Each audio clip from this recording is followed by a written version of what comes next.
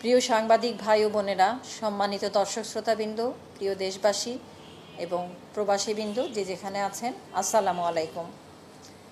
স্বাস্থ্য অধিদপ্তর কর্তৃক প্রতিদিনের দৈনিক সংবাদ বুলেটিন কোভিড-19 আপনাদের আমন্ত্রণ জানাচ্ছি। আমি অধ্যাপক ডাক্তার নাসিমা সুলতানা, অতিরিক্ত মহাপরিচালক প্রশাসন, স্বাস্থ্য অধিদপ্তর। আজ 23 মে 2020, 9 জ্যৈষ্ঠ 1427, 29 রমজান 1441। আজকে বাংলাদেশের এবং দক্ষিণ এশিয়া বিশ্ব পরিস্থিতির তথ্য আপনাদের তুলে ধরব। তবে তার আগে, তথ্য দেওয়ার আগে আমি একটু ধন্যবাদ জানাবো দেশের চিকিৎসক ও চিকিৎসা শিক্ষার্থীদের বৃহত্তম সোশ্যাল নেটওয়ার্ক ও স্বেচ্ছাসেবী সংগঠন platform of medical and dental সোসাইটিকে।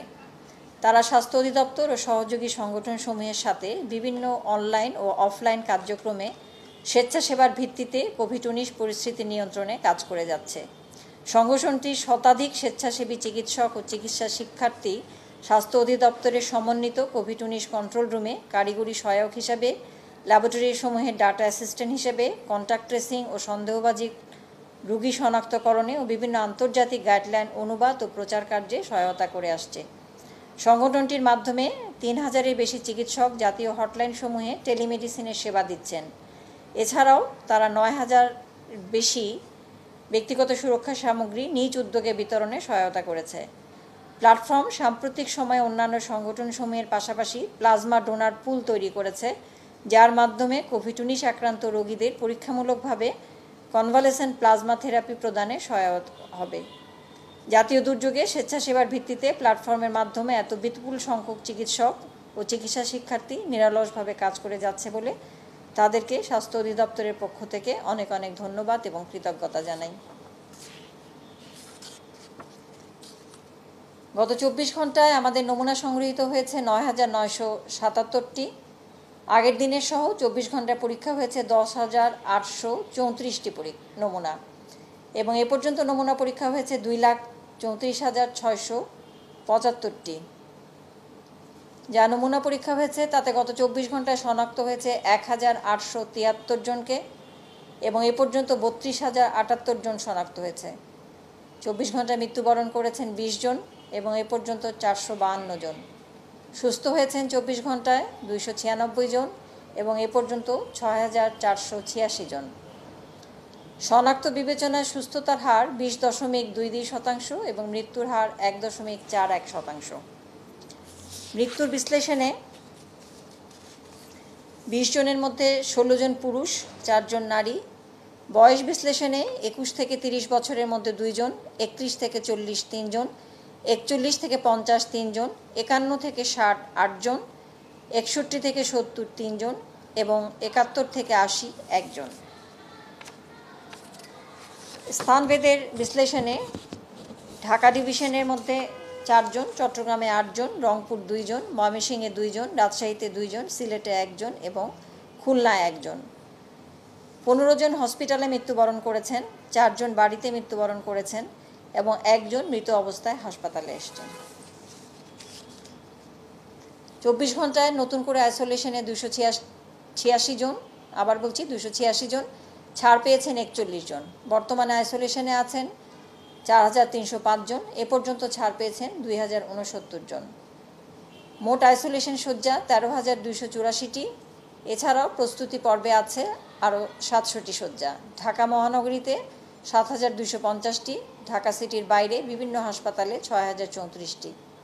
সকল হাসপাতালে আইসিইউ সংখ্যা 399টি এবং ডায়ালাইসিস ইউনিট 106টি। 24 ঘন্টায় কোয়ারেন্টাইনে 2,322 জন, ছাড় পেয়েছেন 2,088 জন। এ পর্যন্ত কোয়ারেন্টাইনে 2,60,416 জন এবং এ পর্যন্ত ছাড় পেয়েছেন 2,05,259 জন। বর্তমানে কোয়ারেন্টাইনে আছেন 55,157 জন। সারা দেশে 64 জেলার সকল উপজেলা ও জেলা পর্যায়ে প্রাতিষ্ঠানিক কোয়ারেন্টাইনের জন্য প্রস্তুত করা আছে 626টি প্রতিষ্ঠান এবং এর মাধ্যমে তাৎক্ষণিকভাবে কোয়ারেন্টাইন সেবা প্রদান করা যায় 31,840 জনকে। ব্যক্তিগত সুরক্ষা সামগ্রী এ পর্যন্ত সংগ্রহ আছে 24,06,427টি বিতরণ হয়েছে 20,61,032টি এবং বর্তমানে মজুদ আছে 3,45,995টি। গত 24 ঘন্টায় নতুন করে কোনো সংগ্রহ বা বিতরণ হয় নাই। হটলাইনে ফোন কল গ্রহণ করা হয়েছে গত 24 ঘন্টায় 2,17,283টি এবং এ পর্যন্ত 72,84,995টি ফোন কল গ্রহণ করা হয়েছে। অনলাইন প্ল্যাটফর্ম মুক্তপাঠে হটলাইন সেবা দেওয়ার জন্য প্রশিক্ষণপ্রাপ্ত চিকিৎসক 16,144 জন এবং গত 24 ঘন্টায় এই সংখ্যা বেড়েছে আরও 21 জন। স্বেচ্ছাভিত্তিতে সেবা দিয়ে যাচ্ছেন 4,215 জন চিকিৎসক এবং গত 24 ঘন্টায় বেড়েছে 3 জন, যাদের কথা আমি তথ্য তুলে ধরার পূর্বেই উল্লেখ করেছিলাম। তাদেরকে আবারও ধন্যবাদ। গত 24 ঘন্টায় বিমানবন্দরে স্ক্রিনিং হয়েছে 804 জন, স্থলবন্দরে 352 জন, সমুদ্র বন্দরে 214 জন, সর্বমোট 1,370 জন এবং এ পর্যন্ত স্ক্রিনিং হয়েছে বিমানবন্দর, স্থলবন্দর, সমুদ্র বন্দর এবং ক্যান্টনমেন্ট রেল স্টেশন সহ 6,94,675 জন। এই ছিল বাংলাদেশের তথ্য।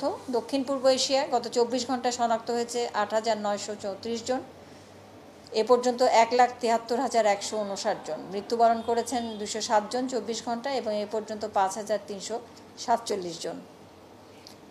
বিশ্ব পরিস্থিতি 24 ঘন্টায় শনাক্ত হয়েছে 1,284 জন এবং এ পর্যন্ত 49,93,470 জন। মৃত্যুবরণ করেছেন 4,482 জন 24 ঘন্টায় এবং এ পর্যন্ত 3,27,738 জন। দক্ষিণ পূর্ব এশিয়া এবং বিশ্ব পরিস্থিতি আমরা বিশ্ব স্বাস্থ্য সংস্থার সিচুয়েশন রিপোর্ট 22 মে 2020 থেকে সংগ্রহ করেছি। এই ছিল আমাদের হাতে তথ্য। শেষ করব, তবে আবারও বলবো, আপনারা সচেতন থাকুন, সতর্ক থাকুন, নিজেকে সুরক্ষিত থাকুন। সবাই ভালো থাকবেন। আসসালামু আলাইকুম।